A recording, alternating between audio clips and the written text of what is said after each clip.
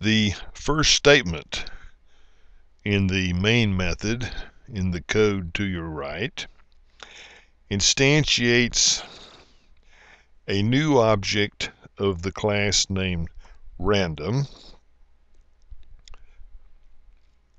That object will return a pseudo-random number each time certain methods are called on the object. So here's a question. What is the purpose of, or perhaps what is meant by, seeding the random number generator? The value passed as a parameter to the random constructor on the right of your screen represents the current time in milliseconds relative to a specific time in history. Passing a value to the constructor for the random class is commonly known as seeding the generator. The sequence of values returned by the random number generator is based on the value of the seed. Every different seed value causes a different sequence of random number values to be returned.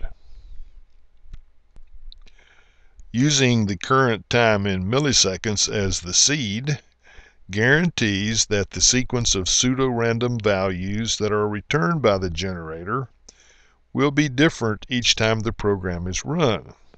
This is because the current time will be different each time the program is run, and the random number generator will be seeded with a different value each time the program is run.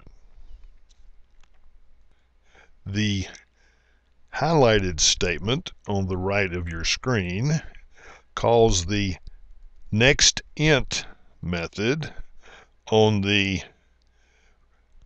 random generator object to get and save the next value of type int in the pseudo-random sequence.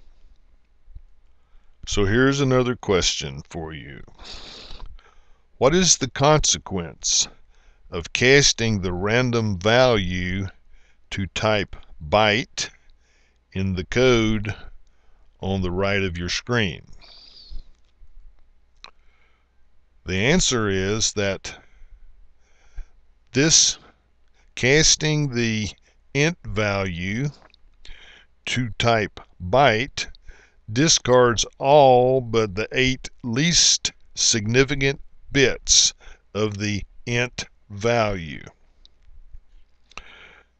When the 8-bit value is stored in the variable named random number on the right of your screen, which is of type int, the sign of the byte is extended through the most significant 24 bits, and it becomes a value of type int that is guaranteed to be of relatively small magnitude. An object of the random class does not contain a method named getNextByte or nextByte in the same sense that it contains a method named nextInt. In this case, I cast the random int value to type byte simply to cause the values that are displayed by the program to be smaller and easier to compare visually. In other words, I cast the random int value to type byte and turned it into a random int value of small magnitude simply for my visual convenience.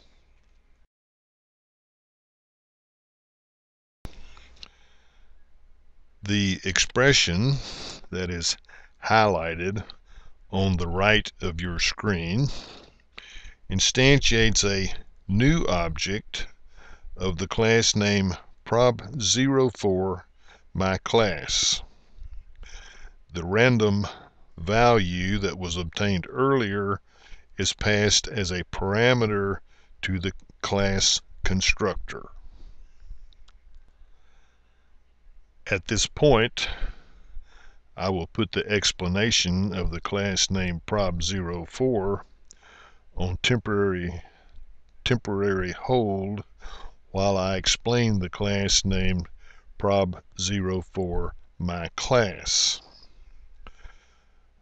The definition for that class begins in the code now showing on the right of your screen.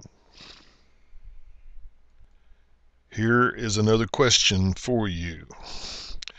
We know that the class named prob04myClass extends the class named prob04, which is an abstract class. What does that tell us that we must do as a result of extending an abstract class? Or what do we know that we must do as a result of extending an abstract class? Because the class named prob04myClass extends the class named prob04, which is an abstract class, we must either override the inherited abstract method named getData that was declared in the class named prob04, or we must declare the new class named prob04myClass to also be abstract. As you can see on the right of your screen, the class named prob04myClass is not declared abstract. Since this class isn't declared abstract, we can probably conclude that it does override the inherited abstract method named getData. We will see more about this later. So here is another question. What is the initial value contained in the variable named data on the right of your screen? The class definition on the right of your screen begins by declaring a private instance variable of type int named data. That code on the right of your screen does not initialize the instance variable named data when it is declared. Therefore, the value of the instance variable named data is automatically initialized to the default int initialization value of 0. Then the code on the right of your screen defines the constructor for the class. The first two statements in the constructor are simply print statements that cause text information to be displayed on the command line screen. However, the third line of code in the constructor stores the incoming value of the instance variable named,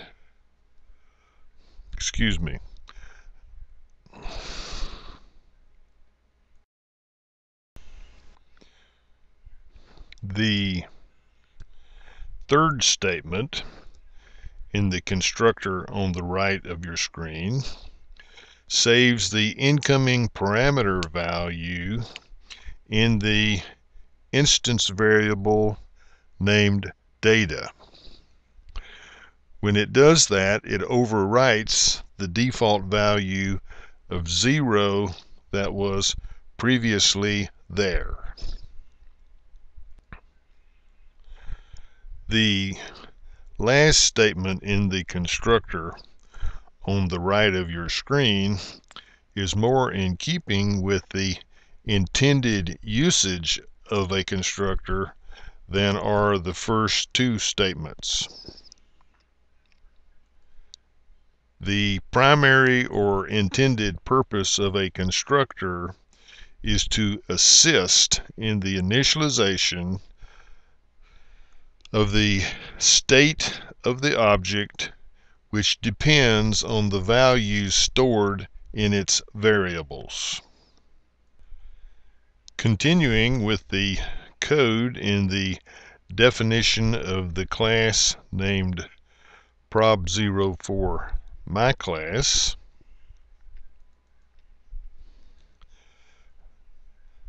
listing 3 on the bottom right of your screen shows the getData method that overrides the inherited abstract version of the getData method.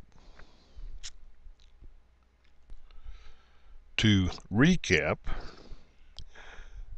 the method named getData is declared as an abstract method in the abstract class named prob04 and is inherited into the subclass named prob04myClass.